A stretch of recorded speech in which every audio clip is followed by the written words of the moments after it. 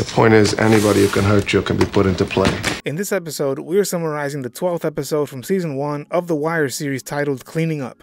The episode first aired on September 1st, 2002. In the beginning, during his visit to the low-rise projects, Stringer Bell takes the pagers of the entire crew, which includes individuals such as D'Angelo Barksdale, Bodie, Pooh, Manny, Cass, and Sterling. He then provides Bodie and D'Angelo with mobile phones and 3 contact numbers, instructing them that the phones can be used to schedule meetings, but all discussions related to the business must now take place in person. This minor alteration in the way the Barksdale crew operates is a crucial scene in The Wire because it shows just how the police are almost always one step behind of the criminals. In this scene, we see just how quickly the crew can adapt to threats, much like private companies in the private sector. The police departments, however, are part of the public sector, and as a result of the multiple layers of bureaucracy, can only ever adapt to change slowly and after multiple levels of approval. During a meeting with their lawyer, Maurice Levi, Avon Barksdale and Stringer are advised to take action as they have come to know about the ongoing investigation against them. Levi suggests that they should distance themselves from Orlando's club since he may have already disclosed information to the police before he died. To determine when the problem began, Levi asks about how their issue began, and Stringer points out that it was during the time of D'Angelo's trial. Levi also indicates that Nikesha Lyles could be a source of trouble. After Levi leaves, Stringer convinces Avon to limit his direct communication with their crew by having all information pass through him. D'Angelo joins Avon and Stringer at the club where they inquire about Wallace's whereabouts. D'Angelo informs them that Wallace has quit the game. D'Angelo pleads with Avon to spare Wallace and then leaves. Later on, Wallace returns from the countryside and requests his former position back. Bodie suggests he accept a lower rank, but D'Angelo overrules him and advises Wallace on how to handle his return. Afterwards, D'Angelo's mother, Brianna, arrives at the pit and she brings lunch for D'Angelo. This gesture just goes to show how supported the Barksdale boys have been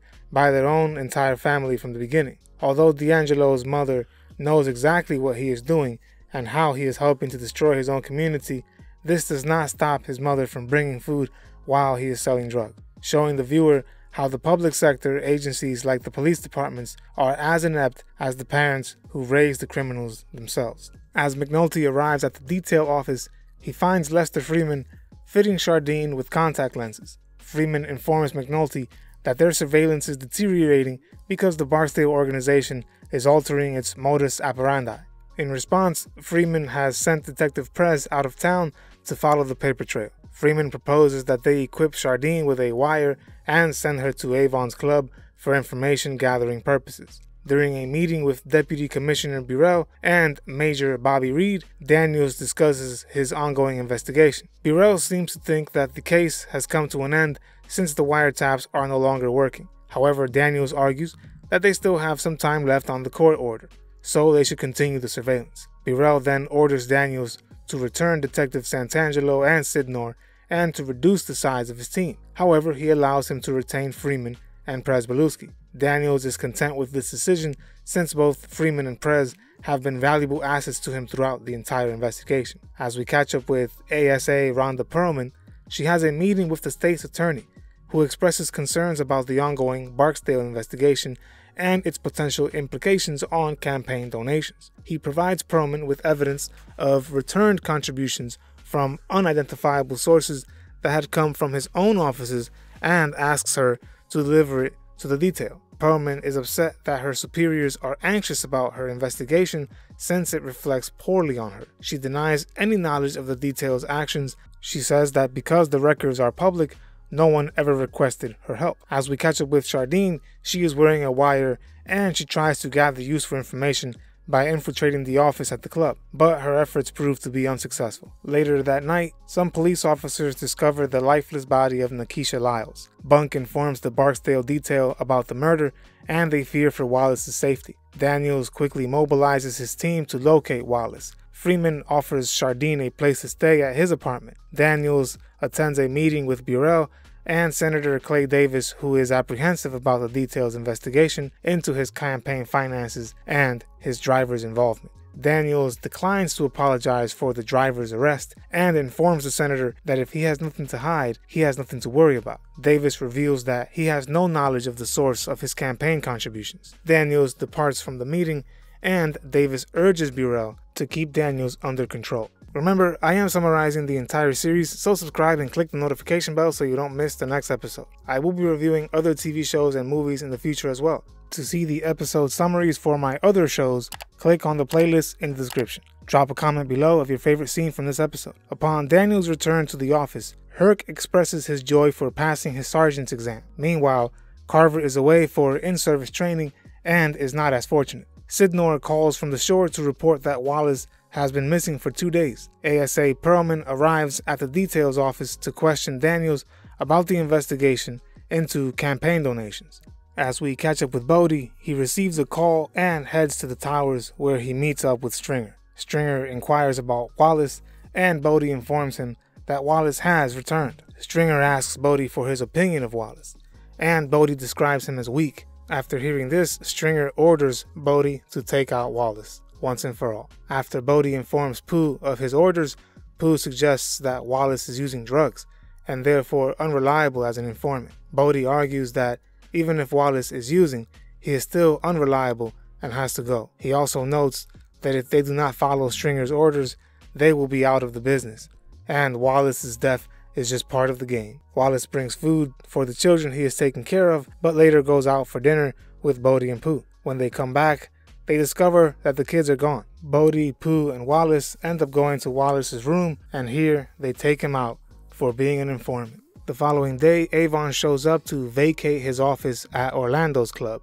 and the investigative team is disappointed for being one step behind yet again. To ensure that the discovery of Wallace's corpse is made, Pooh arranges for his girlfriend to report a dead animal in Wallace's apartment. Bunk investigates the scene and confirms that it is indeed Wallace's body. As Avon empties his office, he instructs D'Angelo to drive to New York to collect their next shipment, emphasizing that he trusts him because he is family. Using this knowledge, McNulty and Daniels borrow a tracking device from the FBI and they plant it on D'Angelo's car while he changes clothes. After being stopped by traffic police, D'Angelo is brought in by the detail and interrogated by McNulty and Daniels without a lawyer present. D'Angelo is of course cautious since he has been deceived by McNulty in the past. McNulty informs D'Angelo about Wallace's death, but he remains skeptical and does not believe him at first. Avon is criticized by Brianna for allowing D'Angelo to be arrested. Later, Stringer Bell and Levi meet with D'Angelo, who is fixed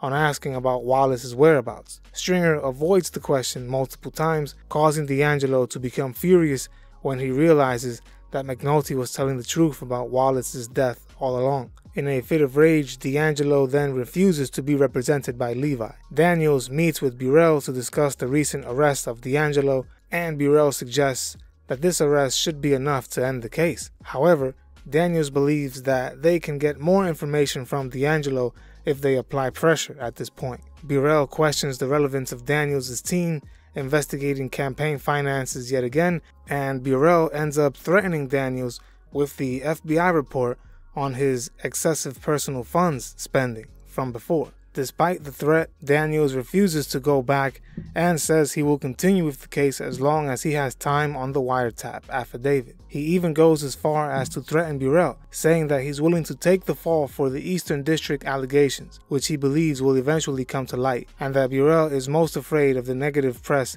it will generate on him and his administration. In this scene, we see how corrupt institutions are often guided by corrupt individuals precisely because they are corrupt and are subject to being manipulated and influenced. It is precisely because Daniels has some dirt on him that he is placed in charge of leading this investigation into the biggest drug dealer in Baltimore. Burrell feels like he can control him. However, we see this is not the case. McNulty and Daniels end up observing the SWAT team getting ready to apprehend Avon. McNulty suggests that they should make the arrest themselves, and they go in. Daniels arrests Avon while McNulty allows Stringer to escape, telling him they will catch him later. Back at the office, Freeman, Prez, and Sidnor review their evidence board and add a newspaper article about a rehab center being built in an area where the Barksdale crew has been acquiring property. Sydnor expresses his satisfaction with their work, but he still feels like they have more to do. Meanwhile, at the low rises, the dealer's orange sofa remains unused. I feel like I don't have that many people around me I could really trust. That was episode number 12, titled Cleaning Up. To watch the next or previous episode summary, click on the link in the description or at the end of this video. To see every episode summary I have made, click on the playlists linked in the description. Follow us on Instagram and Twitter for additional content. If you can, please support us on Patreon. It really goes a long way toward helping us grow this channel. I will see you on the next episode. Goodbye. Where's Wallace at? Where's the boy, String? We upload new videos every week, so subscribe to our channel. Don't forget to hit the like button as well. Click the notification bell to be notified of when we upload these videos. See you on the next episode of Culture Screen.